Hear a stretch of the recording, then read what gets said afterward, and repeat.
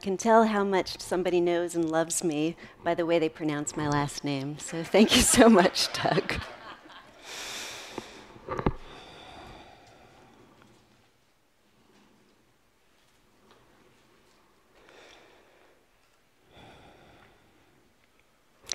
Gratification. It literally means pleasure. Pleasure that's derived from the satisfaction of a desire.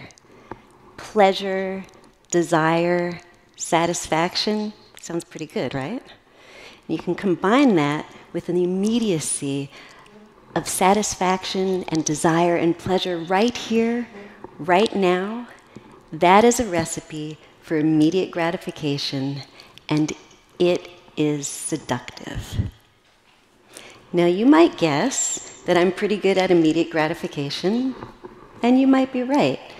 But I am also going to suppose that many of you, if not all, are also very good at immediate gratification.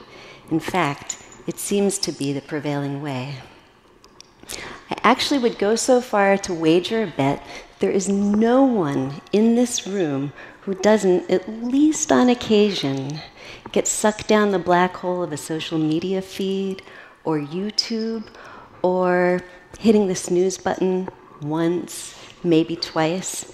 Essentially, all of these are behaviors that indicate that we care less about future consequences and more about what's happening right here in the present moment. As Jeff Bezos said, seek immediate gratification or the elusive promise of it, and chances are that there's a long line of people who got there ahead of you. Now, as we've seen in the Stagen principles for decaders, we're often sold on ways that delayed gratification can benefit us in our day-to-day lives. Think about it. If we can resist the urge to have an unhealthy food choice, we might become more healthy and fit. If we can resist the urge to binge watch Netflix when a big project is due, we'll probably finish that project on time. If we can resist the urge to go out for drinks the night before that project is due, maybe we'll finish the project, we'll wake up in the morning, we will resist the urge to hit the snooze alarm. It's as if delayed gratification, it has compound interest. Now, one of the most famous and, I think, entertaining pieces of research around immediate gratification is the marshmallow test. In its simplest essence, the marshmallow test posits that immediate gratification, sometimes it's not such a bad option, but delayed gratification, it has higher rewards. In this case, namely twice the number of marshmallows. So let's watch a clip and see how it plays out.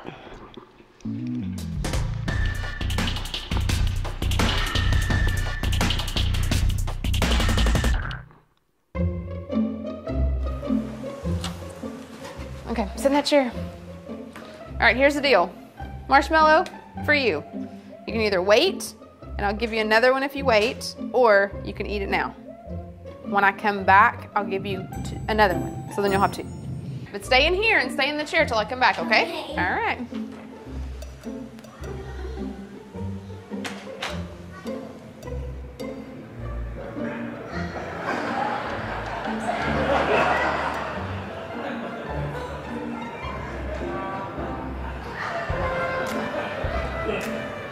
I'm gonna go do something and then I'll come back. It smells yummy.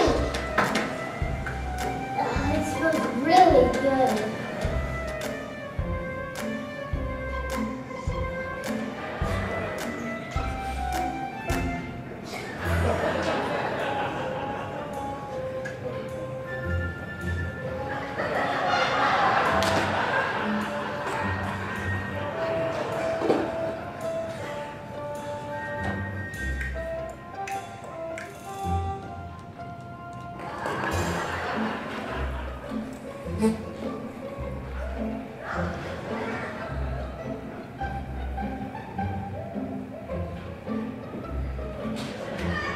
Alright, so it's up to you. You can have it now or you can wait. Okay?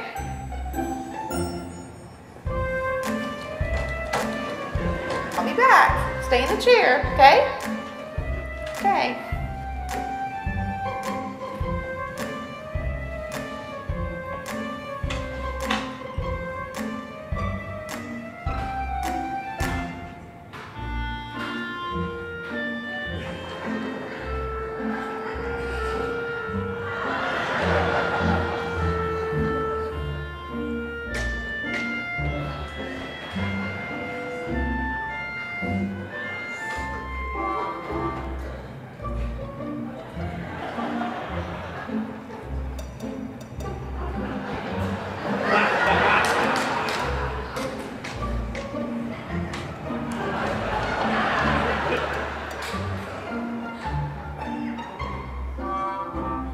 right, so I'm gonna leave and then I'll come back, okay?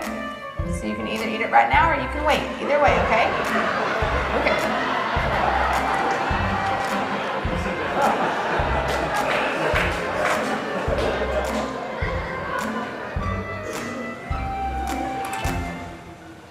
How'd you do?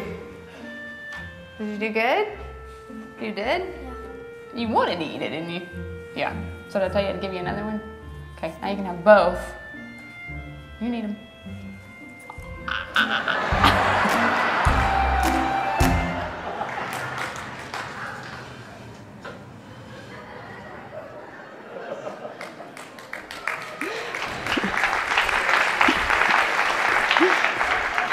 Relatable, right?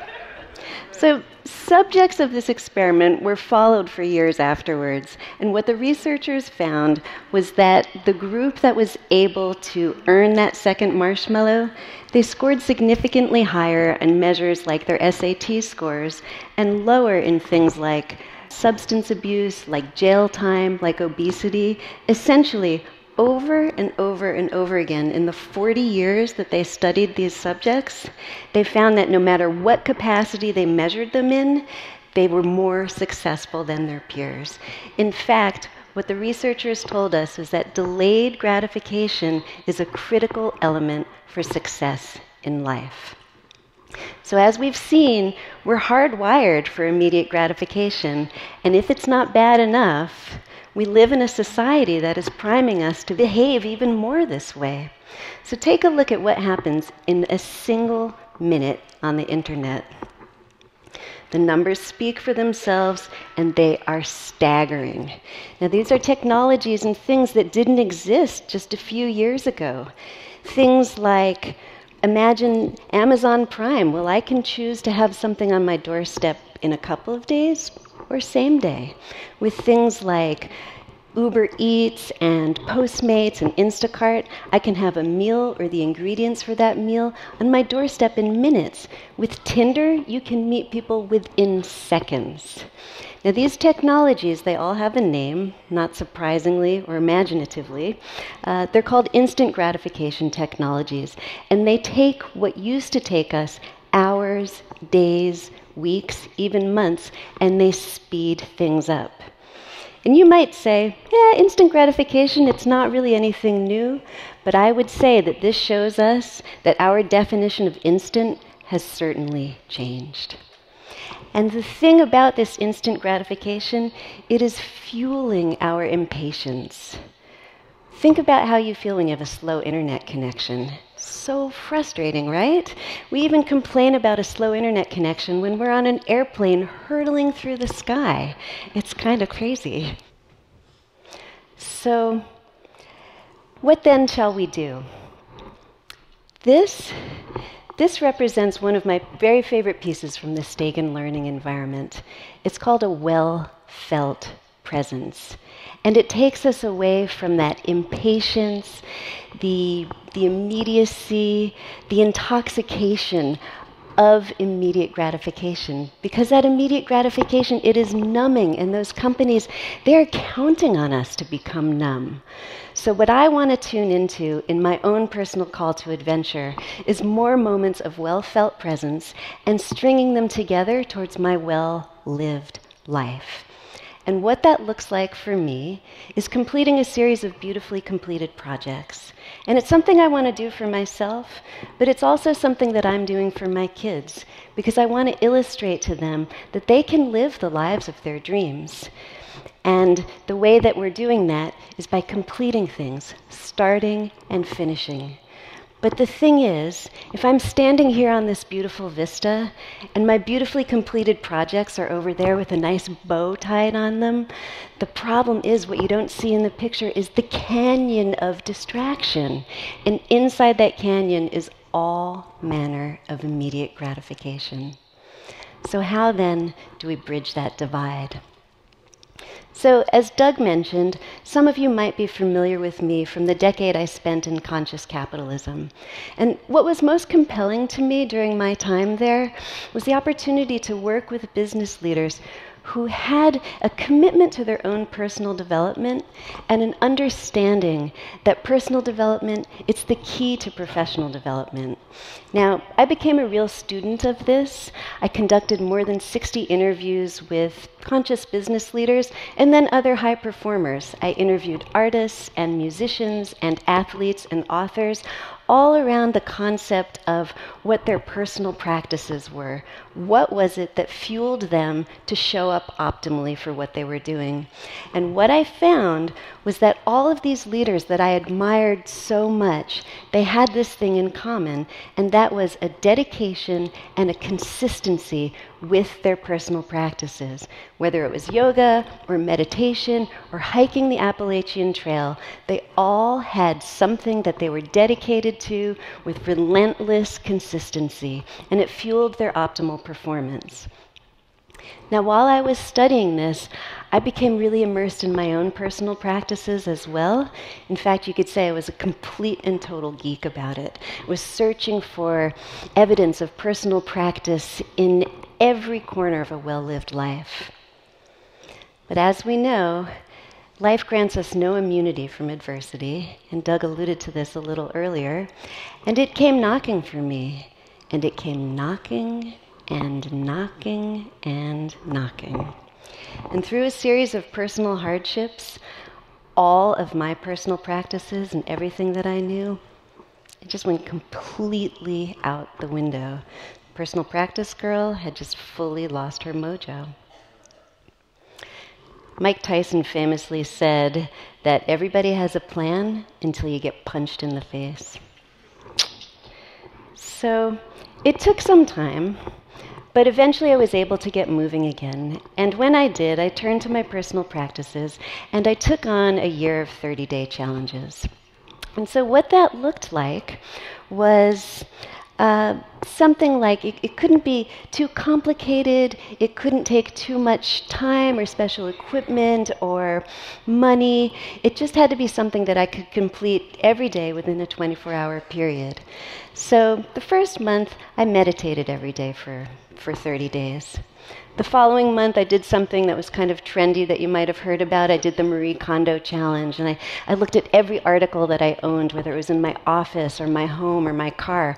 If it didn't spark joy, out it went. The next month, I mixed things up. I tried doing things I'd never done before. I shot guns. I went up in a hot air balloon. I was brushing my teeth with my non-dominant hand. And things just started coming online for me a little bit. The following month, I spent just a lovely month doing random acts of kindness. And as things started coming back online for me, I was able to just think and kind of tune in again to personal practice and what it really meant to me. And I thought about something that my old friend Jeff always used to say to me, and that is that movement begets movement. And so it was that I decided to take on the challenge of running, at least 1 mile every single day for a month. Now, I had been a runner off and on for most of my life, but never with any dedication or consistency.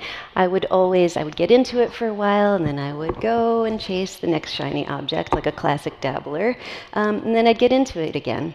So I started off well enough, but about 10 days in, I thought, this is going to be a little different because life started happening and the newness was wearing off, and I was doing things like going to a conference or a reunion, and I might fly all day and be in a conference room all day and have drinks with colleagues at night, and I'd get back to my room and say, haven't run yet, got to go out for that run. Or it would be the next morning and I would have a plane to catch, got to get that run in before I go.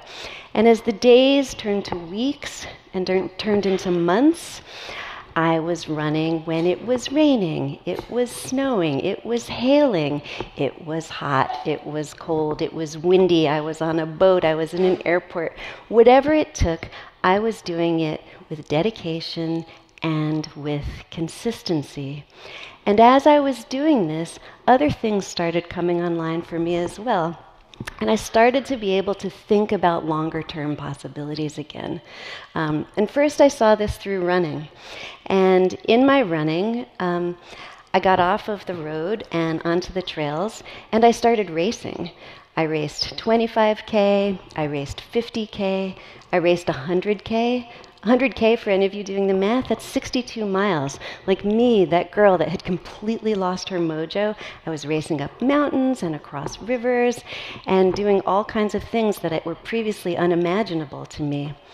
And as I was checking the box day after day after day, I started to be able to think about other possibilities for myself, and I was also checking the box towards some other beautifully completed projects. And I noticed that the people around me, things were happening for them as well. My friend Carrie, she was meditating every day. Michelle, she was running every day. I had other friends who were spending more time with their husband or their wife, their spouses, their kids, or even practicing violin. But the thing is that if any of us had set out at the beginning with this long-term objective in mind, remember, here we are standing on this vista, and there's the beautifully completed project. It's immediate gratification. It's still there in that canyon of distraction. But something happens when you're able to check that box every day. It scratches the immediate gratification itch, and it also allows you to move towards your longer-term objectives. 1,460, that's how many days there are in 4 years, and that's how many days in a row that I ran. These days, I'm still running, but I'm also walking. And I'm doing things with a little bit more time, a little bit more spaciousness. I'm looking for more of those well-felt present moments and stringing them together into my well-lived life, because that's what I want. Now, the thing about immediate gratification, it's here to stay. It's not going anywhere, and it is growing exponentially. So I pose to you that a winning formula is actually not in denying or resisting immediate gratification, but actually in embracing it. But when we embrace it, infusing it with purpose, with intention, with dedication, and consistency, and by doing that, we experience more flow and less struggle, because, you see, you can have your marshmallow and eat it too.